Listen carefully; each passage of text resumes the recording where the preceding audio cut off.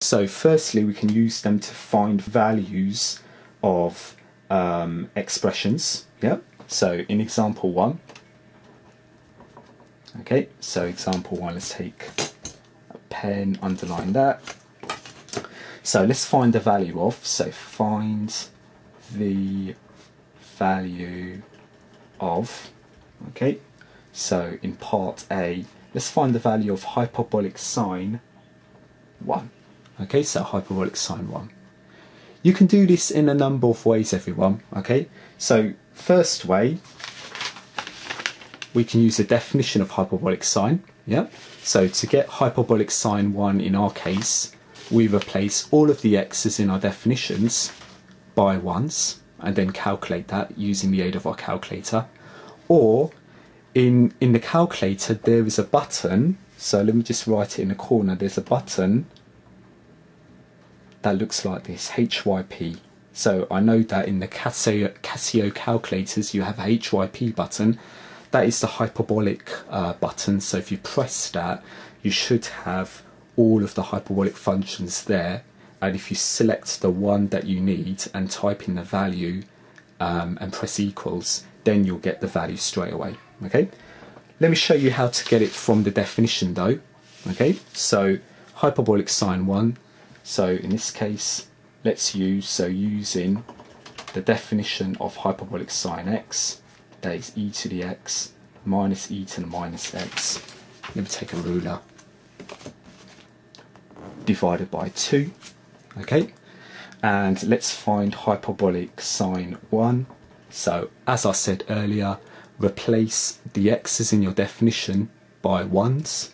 We're going to have e to the power 1 minus e to the minus 1. Okay, let's take a ruler again just to make sure that everything's neat.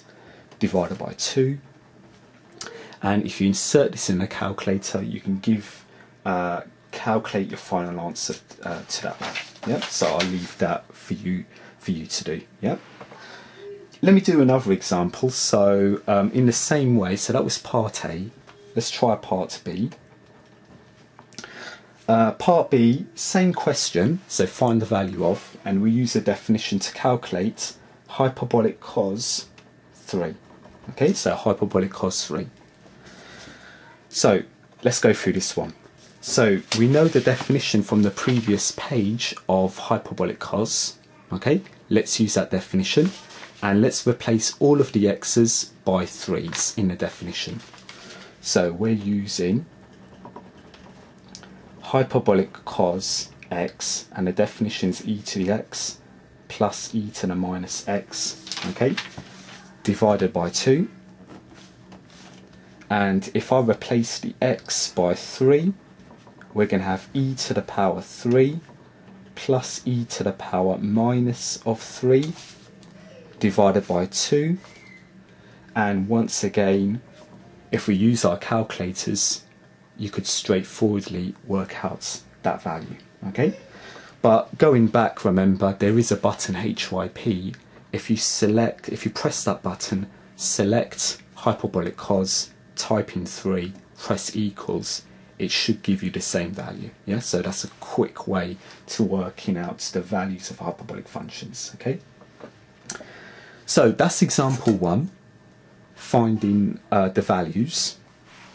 Let's try an example 2. Now, you could also find various expressions using hyperbolic functions. So we can find hyperbolic sine x squared or hyperbolic tan x over 2, for example. Okay, and again, that is done using the definitions. Okay, so in example 2, the question is, let's find the following.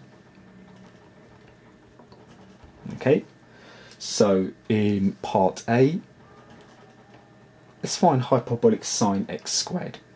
Okay, so let's find an expression for that in terms of exponentials. So going backwards, everyone, so we have the definition of hyperbolic sine. So here's the definition. Okay, let's use that definition and let's replace all of the x's by x squareds.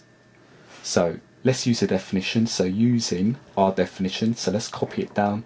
Hyperbolic sine x, e to the x, minus e to the minus x over 2. And all we do is replace the x by x squared. So we're going to have e to the x squared minus e to the minus x squared over 2. Okay, and that is it. Okay. So let's try one more.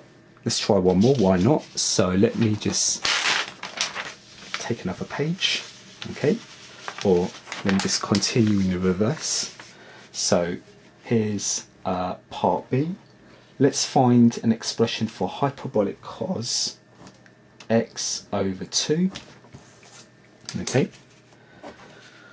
So we're going to do the same. We're going to go back. We're going to use a definition of hyperbolic cos, and I'm going to replace all of these x's, so going backwards, replace all of these x's by x over 2's. Okay. So let's using hyperbolic cos x, that is e to the x plus e to the minus x over 2. So therefore hyperbolic cos, and it's an x over 2, that is equal to e to the x over 2 plus e to the minus x over 2 over 2. Okay.